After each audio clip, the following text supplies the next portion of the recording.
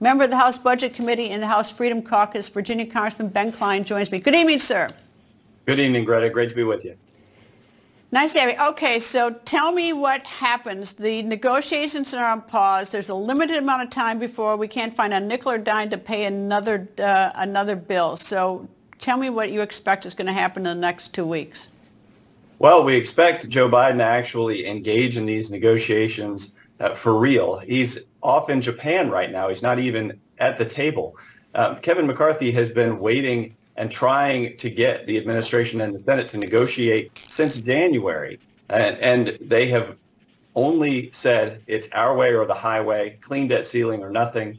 But the House has passed a bill. The Senate has not. This is, the basics of lawmaking. Each side passes a bill and then you compromise in the middle. But when you don't pass a bill, my parents always said, don't compromise, don't negotiate against yourself. All right. The president is in Japan. I mean, he's not on vacation. He's at the G7. When the president travels, he brings his White House with him. He's might as well be there. He's got negotiators here. So, and it is true that the House passed a bill on April 26th. It has not gone to the Senate. Should you point your finger at Majority Leader Chuck Schumer in the Senate for not taking it up? Even if he did take it up, it's unlikely that it would be passed, which is a problem. So we really are at, the really horns are locked at this point, and we're running out of money. So neither side has blinked. So tell me, what's going to happen? Are we going to default on our bills?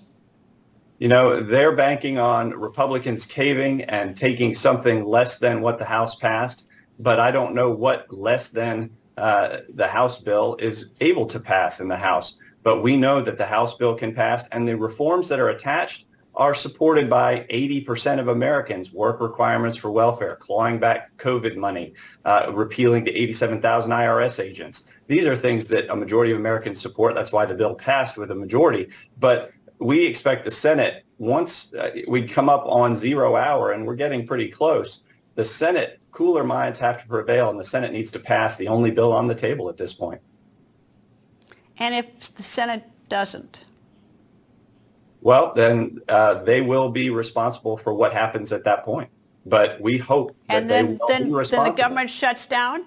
We don't hear bills. The government shuts down. Are we going to default? No, the Secretary of the Treasury has the authority to pay our debts, and we will be able to pay our debts.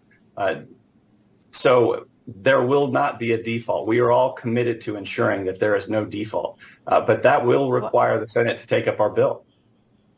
Well, I guess good luck with that, because we passed the debt limit in January. I'm going to take the last word on it. The Secretary of Treasury has been, as I say, running around the living room, lifting every cushion, looking for every spare dime that may have fallen in. So I don't know.